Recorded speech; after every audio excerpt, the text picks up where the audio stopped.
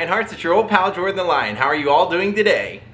I hope you said great. We're gonna have a great vlog today because I have mentioned this to a friend of mine for about 2 years and we've never been able to set it up, but today we're gonna do it. My friend Earl Skakel has quite an interesting story. He was born and raised out here in Los Angeles. His mother, his father's sister was Ethel Kennedy, who was married to Bobby Kennedy. Earl grew up in Bel Air. His next door neighbor was O.J. Simpson, and at one time Earl was dating the manager of Motorhead, and so Earl was in the Motorhead world and had to take Lemmy on quite a few excursions, help him out quite a bit, and has quite a few stories. So since a lot of people over time have said, hey, can you do something on Lemmy? We all love Lemmy. Everybody in rock and roll, I think, loves Ian Lemmy Kilmister. The guy was great in Hawkwind. He was really, really famous for Motorhead. But I think more than anything, anyone that ever knew anything about Lemmy was more blown away just by him being him. So today we're going to talk about the great Lemmy Kilmister. Daze with Jordan the Lion begins now. Today's vlog will be a Patreon sunglass vlog for Richard Bruner Smith. Hope you enjoy the history of Lemmy. Alright, I just got some mail that I ordered. I recently saw an interview with a guy that I used to watch in a lot of movies, and he had a tracheotomy because of lung cancer, and he recently wrote a book. So I bought it from this place because they always have signed copies of the book, well, certain titles, for the same price that you would pay for the book new anyway. So I just paid the $30 for this from them. Yep, the autobiography, or the memoir of Val Kilmer. Been in everything. There's his signature. Looks pretty cool, huh? The gang's all here already.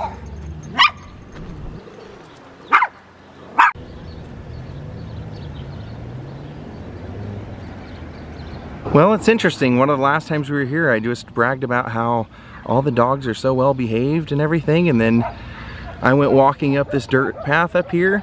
A couple of dogs started barking at me, and one of them bit my ankle. And the owner just sat there and did nothing. Gotta love LA. So Lemmy was raised in North Wales, fell in love with music even from a young age, and as he said, he could remember the days before rock and roll when Little Richard, Elvis, and Jerry Lee Lewis came out. He said the world never looked back, and he got all into rock and roll. Said he would go to a local furniture store and would have to ask the guy there to place orders for him to get records, and eventually joined a band. He was clean cut in those days, called the Vickers, and when you couldn't get anyone to let him play, he would be a roadie. So that's originally how he made his way into the Vickers, was being a roadie. He also was a roadie for Jimi Hendrix at one point. Lemmy once made a funny comment. He said Jimmy didn't really like to do a lot of drugs, despite what people think, but he did like to do acid. And he said, you know, they said you couldn't do acid 2 days in a row, but Jimmy proved him wrong. You could if you doubled the dosage. Lemmy eventually joined a band that I really loved called Hawkwind. It was kind of this psychedelic rock band, and they used to go all out. He said they would play long, long songs, and he said he can remember gigs where they would lock the doors behind the people so that they couldn't get out. And this was one of those things that became legendary. They played loud, and when Lemmy eventually formed Motorhead, which would basically be what most people knew him for, they would go on to be one of the loudest rock bands in the world. Actually, not one of, they were named the Guinness Book of World Records loudest band in the world. And for a big part of Lemmy's rock and roll life, he lived out here in Los Angeles in the same apartment. So today we're gonna go by, see Lemmy's apartment, we're gonna see where Lemmy used to hang out, and where Lemmy is buried. Well, actually where Lemmy's ashes are laid to rest because he was cremated. Everybody's against me today.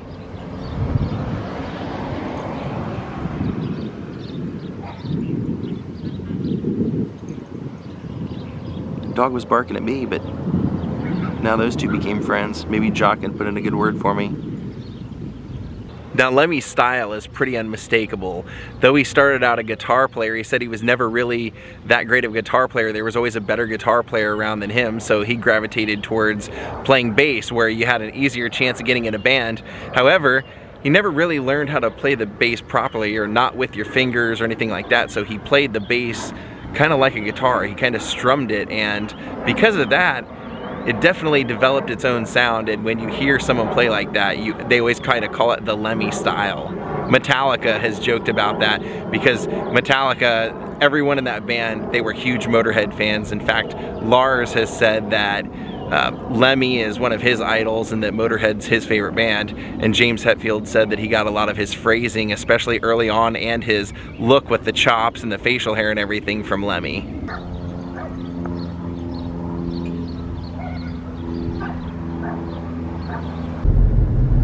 Earl kind of lives over here by Lemmy. You can see they boarded up the Hornburg Jaguar place.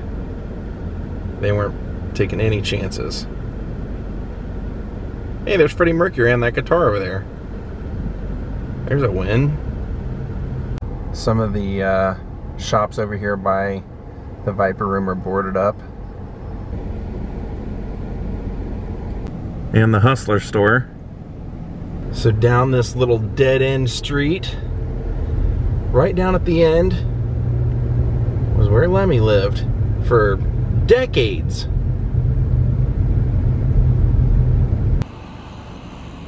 So right here at the Hera Towers was where Lemmy lived, and he literally lived right there. Apartment 24. Now, one of the things he said was he'd never move because he said he would never find a rent-controlled apartment close to the Sunset Strip or close to the Rainbow, his favorite hangout. So he just lived there for decades upon decades.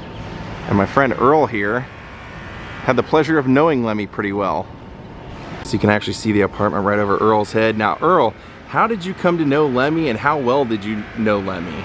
I knew him very well. I was dating the manager of Motorhead. There's two managers, Shelley and Todd. I was dating Shelley.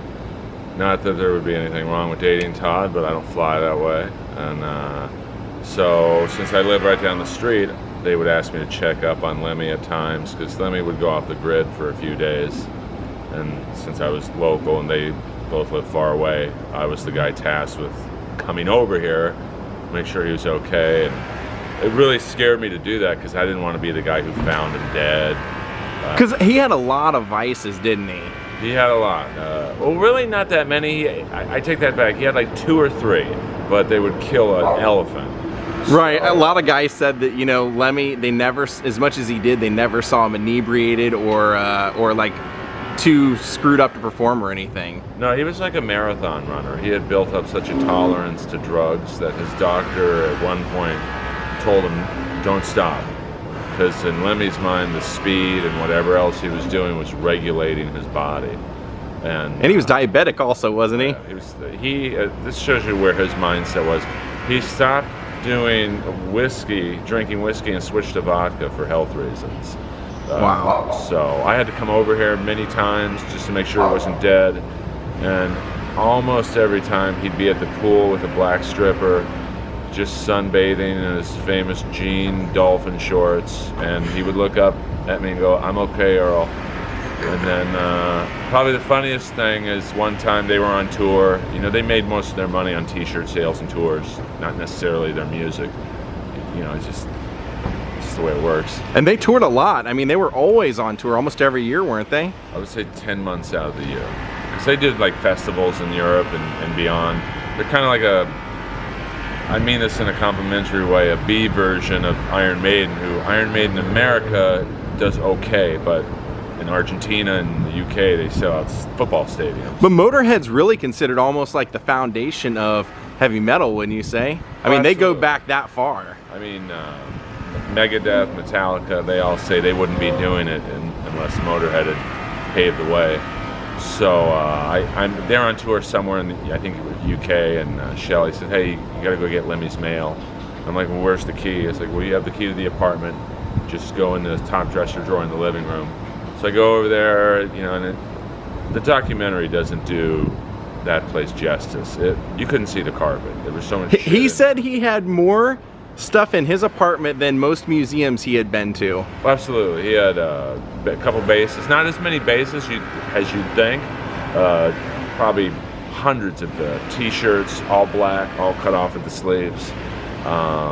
Lots of military stuff. Wasn't he obsessed with military history? Nazi history. He wasn't a Nazi. He was just fascinated by the occult of it.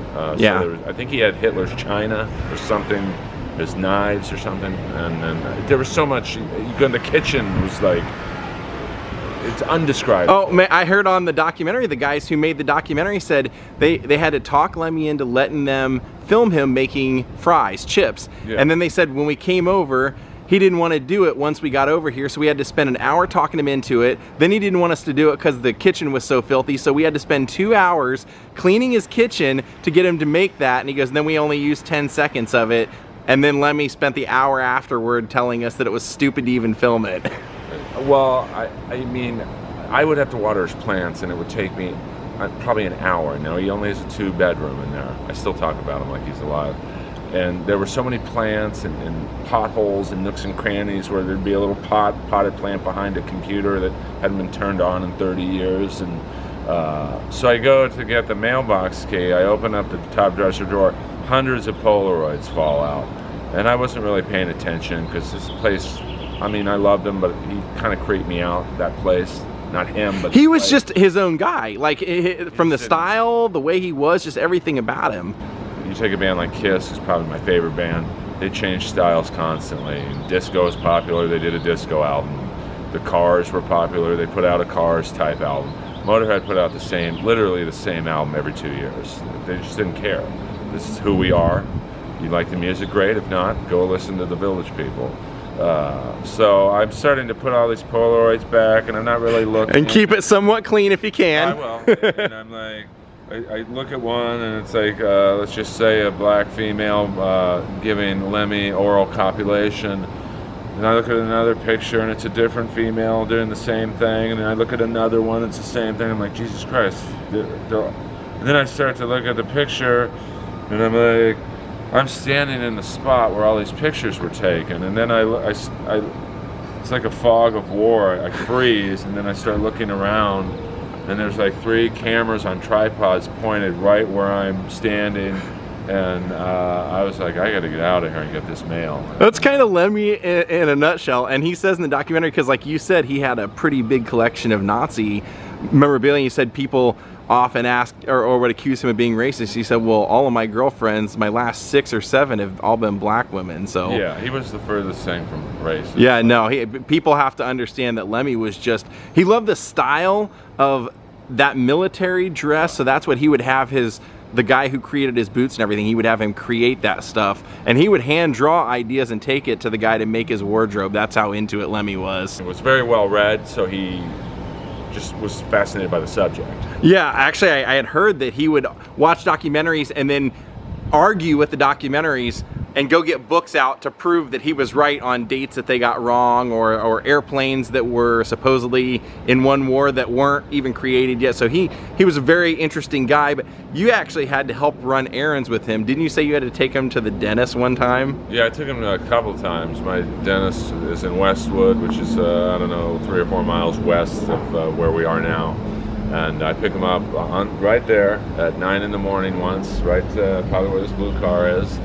He gets in the car, he's like, can we go to Turner's Liquor, which is on Sunset and Doheny? And I'm like, yeah, sure. What do you want from there at 9 in the morning?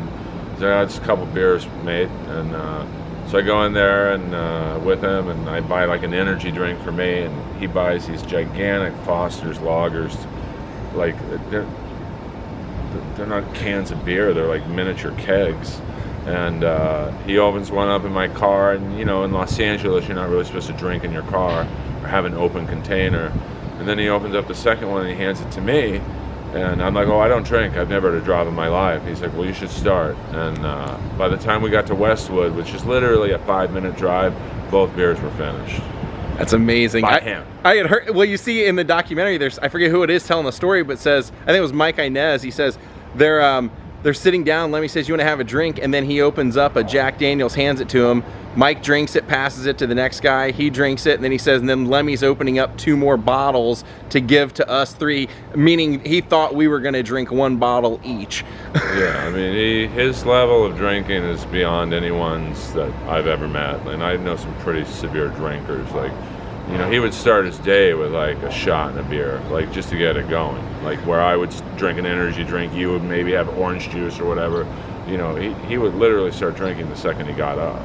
Now, Lemmy had one place that he really hung out here in Los Angeles. They always say if he wasn't on tour, he's at this place, and it was just a few blocks away, so we should go over to the Rainbow Bar and Grill. They probably still are saving his seat. His seat at the Rainbow Bar and Grill is so iconic, no one sits there. Like, everyone knows it's Lemmy's seat. Even teenagers who go there, who have no idea who Motorhead is, even they know, oh, we can't sit there. And they now have a Lemmy statue there, so hopefully we'll be able to see that as well. Yeah, I was there the night they did the whole reveal, and it's scary. The statue looks like him.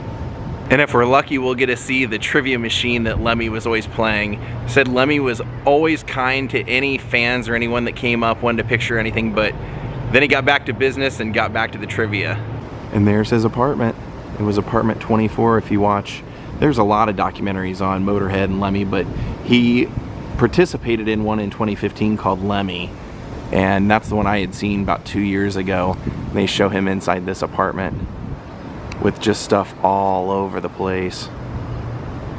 Lots of tribute stuff, things that fans had made him, porcelain figures of him, and lots of military regalia. And in the documentary, they show him coming out of his apartment, walking down the stairs, and then passing a woman as he walks through these doors. So I'll just kind of show you the doors that he would have passed through for over 3 decades. And those would have been where he got his mail. His apartment was just to the right. So if you're leaving Lemmy Street, you make a left, 1 block. You're right up here at Sunset, and just to the left is the Roxy and the Rainbow. So here it is, the famous Rainbow Bar and Grill. Lemmy always used to drive his car up, park it right over here by the mural of Lemmy. We were actually just here for the Cheech and Chong vlog, but here's the mural of Lemmy, and it's pretty much right directly across from where he used to sit, because the bar is right over here, and Lemmy used to sit right at the end of the bar where that trivia machine is. So here we have a great picture of Lemmy, and up here, this is all to Lemmy, and then here's his statue right in here. How cool is that? They've got the mask covering his face right now, but that's so cool.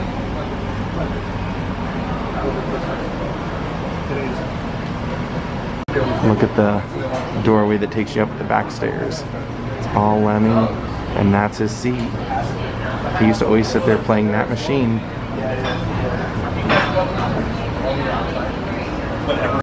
She's gonna take the mask down for us.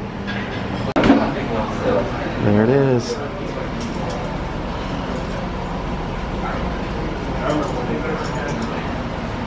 And they even call the back part Lemmy's Lounge. So this is kind of cool. Right here in Lemmy's seat, they actually have a plaque for him.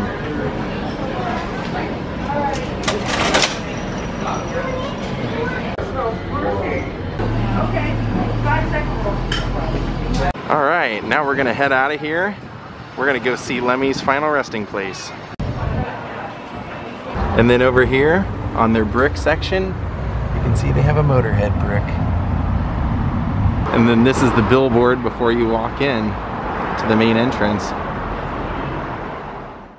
So right now we're heading to Forest Lawn, Hollywood Hills. So Lemmy's pretty easy to find. You enter this section where Betty Davis is right over here, and you follow these tiers a few levels back. So you get to the very back.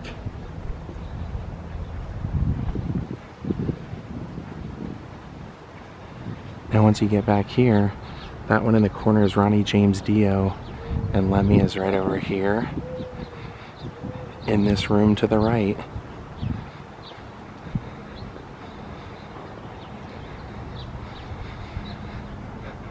Columbarium of Sacred Trust. Looks like they're about to have a service, so we won't stay long, but as soon as you walk in, right on the bottom, Ian Fraser, Lemmy Kilmister. Born to lose, lived to win, with his signature and the ace of spades. And a lot of guitar picks.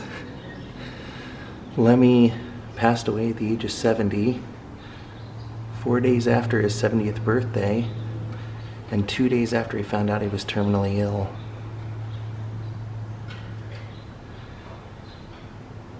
So sad. He actually died of a couple of different things. Look, there's some lipstick prints. I want to leave a pic as well. So the pic that I brought him, if you can see it, says on it Francis. And the reason that I have this is because when I went to see Kiss and I got to go backstage, Paul Stanley's guitar tech gave me a handful of Kiss pics, and this was in there. This is his band, this is his pick, and he's one of the most rock and roll people I've ever met. So when I knew I was coming today, I thought, yeah, let's leave him a Francis pick.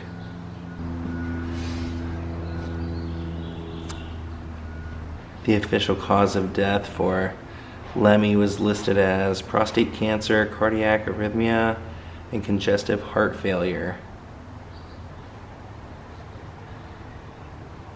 He lived it all and did it all. Rest in peace, Lemmy. And here's Ronnie James Dio. Like I mentioned, man on the Silver Mountain.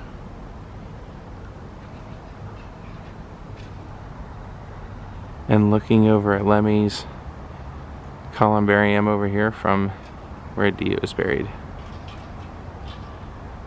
And we walked in through this entrance over here.